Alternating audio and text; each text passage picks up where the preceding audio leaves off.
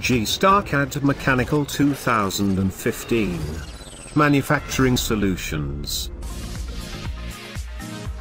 In this video, I will show you how accurate annotate this drawing with standard mechanical symbols. G-StarCAD mechanical symbols help you save time and increase design accuracy, including surface texture symbols, datum identifiers and targets, taper and slope, center hole, weld symbols and much more.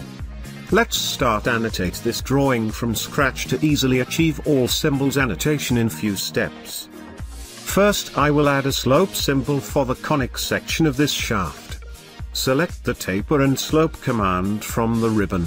Then choose the center line as baseline slope, and the sloping line to place the slope symbol. You can change symbol properties just by doing double-click on a created symbol. Next, I will add surface roughness symbols for some edges of this shaft.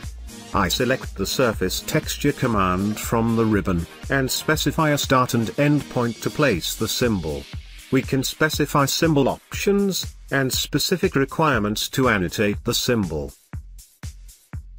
We can repeat this process to quickly annotate other edges of the shaft, and keeping same roughness value.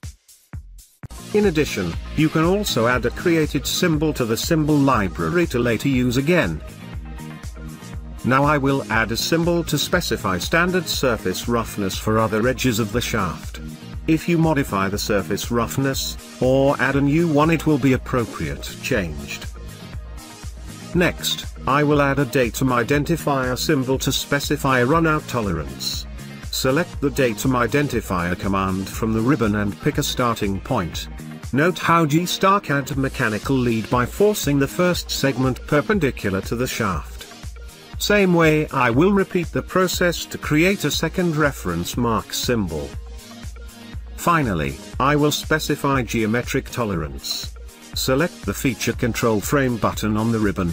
Then select a reference object, and pick 2 points to display the symbol. I will choose runout symbol. Then input the tolerance value. And add the datum identifiers. We just did not take too much to add a comment fairly or complex symbols. All symbols used in this video are ISO standards. G-StarCAD Mechanical also provides more international standards. Simply go to Manage tab on the ribbon, and select the Standards Configuration button.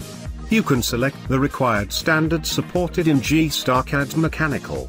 In addition, you can edit settings or customize standard elements shown up in this window to meet your drawing requirements. Get more information about symbols annotation in G-StarCAD Mechanical Help document.